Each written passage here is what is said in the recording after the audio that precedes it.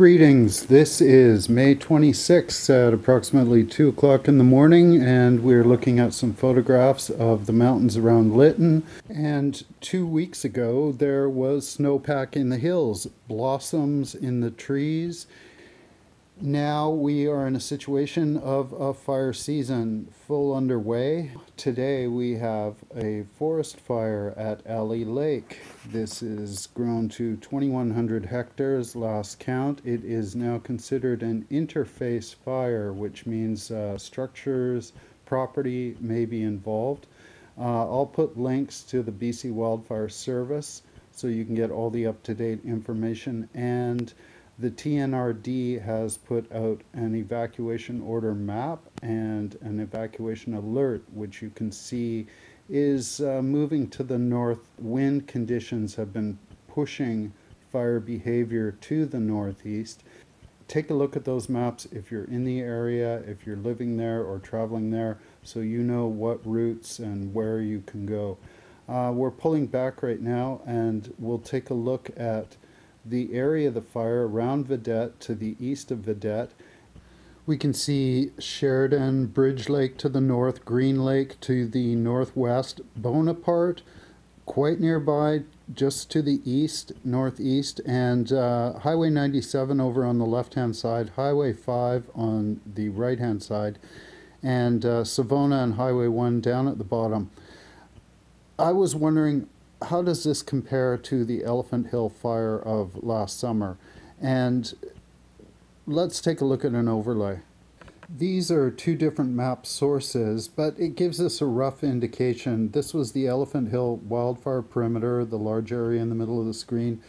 We can see that this younger Vidette fire is showing much of the same characteristics. It's burning on the outside edges, looking for new fuel. It's moving in a northeasterly direction, and much similar terrain and wind conditions as the Elephant Hill fire from last year.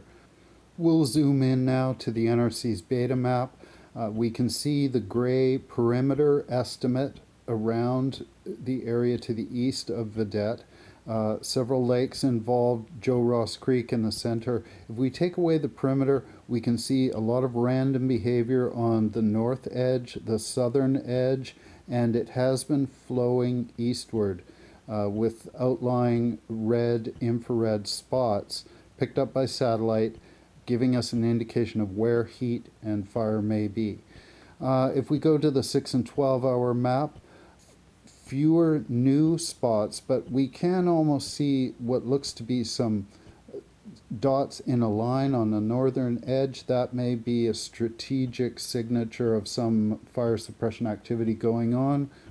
I'll come back to this theory, but first let's take a look at the terrain. Here we're looking at an overview of the southern interior north of Savona into the hills and plateaus of the Caribou. We can see the red spots in the center. This is where Vidette and the fire is to the east of Vidette. And here we see the terrain. It's kind of come up from the river valley, Deadman River, and moved onto the plateau. There's some rolling hills, varied terrain. There's also quite varied vegetation. There can be some cut blocks involved in there. We've zoomed in again. We can see the Vidette Lake over on the left-hand side, the Deadman River Valley. There is Joe Ross Creek in the center of the fire perimeter. And if we go to the satellite photograph, here we see a lot of variation where there's forested blocks. Now these photos may be out of date some years, so there's going to be grass, meadow, swamp. There's a lot of lakes in there. Zooming in further, it's hard to see on this image, but those red dots correspond with where that forested vegetation is. However, these infrared red spots can be out 300, 500, a kilometer, depending on the light refraction as their sensors are picking up the data. There's one in Boyer Lake, center of your screen, lower portion of the screen. The fire isn't there, but it's being picked up from that area. So let's go back to a terrain map with the infrared activity indicated.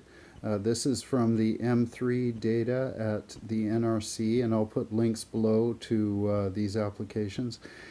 We can see the terrain, and if you look at the northern flank, there's a straight line of infrared dots indicated.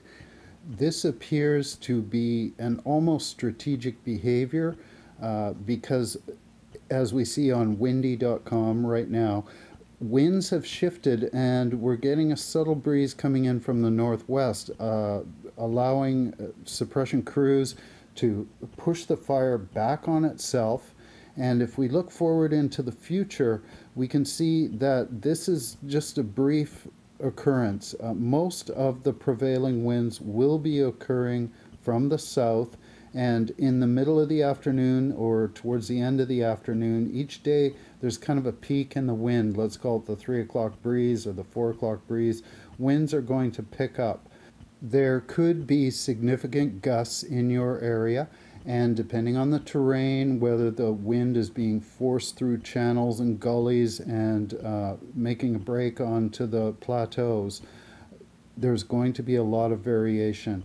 And if we step back, zoom out in windy, we can see the patterns developing where there's these large arcs that are generally a westerly flow, but it's coming from the north or it's coming from the south. Crews may be taking advantage of the situation right now overnight, suppressing it on the northern flank of this fire, and we hope that this is working in their favor. Saturday, Sunday, Monday, winds coming from the south. Tuesday looks to start swinging and come from the north, depending on your location. Jumping to the Big Bar Cam, I went back there to take a look, and it was pretty much a clear day. It looked like there could have been some haze that might have been coming from the Lillooet fire, but generally it looked quite clear as western breezes are pushing everything to the east. Moving over to the Sheridan Cam, I thought I might get a better view of the haze. That was offline for me today, but I'll put the links below to Drive BC. It's a great system. You can see around the province and get an idea of where fire activity may be occurring based on what you see on the screen. And as I mentioned earlier, I will put a link to the NRC site so that you can check on the infrared data as it occurs. They update it quite frequently. Every few hours or so there's going to be an update, and it's quite data rich. You can click on one of these individual dots and it'll tell you a myriad of information, and I'll have to look up and find the legend for it. You can find out the fuel type, what they guesstimate it to be, the confidence level, whether they feel it is fire behavior, and you can see the growth over a period of time historically. So if you're on the site, do check the date that you're looking at, the correct day. I'll put the link for May 26, but you'll have to make sure that you're looking at the current settings. I hope you find the information useful. This is, I guess, a shout out to the people of Deadman, River Valley, Vidette. They were with us in the Elephant Hill fire situation. They were all along the eastern flank, putting up support there. And they're in a situation now where fire has approached us too quickly in the year. I was up in the bush, I took these pictures. This is my little piece of paradise, and I was busy, frantically even, trying to get wood pulled out, stacked up, and dealt with. However, taking a walk in the forested areas off property, it is quite dense in there. There are pockets where a lot of the mountain pine beetle, the standing dead pine, has come down over the winter again and piled up. It's quite hazardous to walk through some areas, and bit by bit we keep cleaning it out. So remember what we learned from last year, and if you're watching these videos for the first time, get your resources together now. plan all your papers, important necessities, medicines, have a go pack, have that ready to go, know the routes that you're going to take, and pay attention to the government websites. They're going to give you up-to-date notices and let you know when things happen, where evacuation alerts are. The fire season has come on very early this year. If you get a chance to green up things around your property, or trim some of the low-lying branches, get rid of dried wood, dead wood, at least keep it away from any structures of yours, and keep your nose to the breeze. Everybody be safe out there. It's fire season again. I wish we didn't have to do this. I'd like to take you all to the beach, but we're at it again.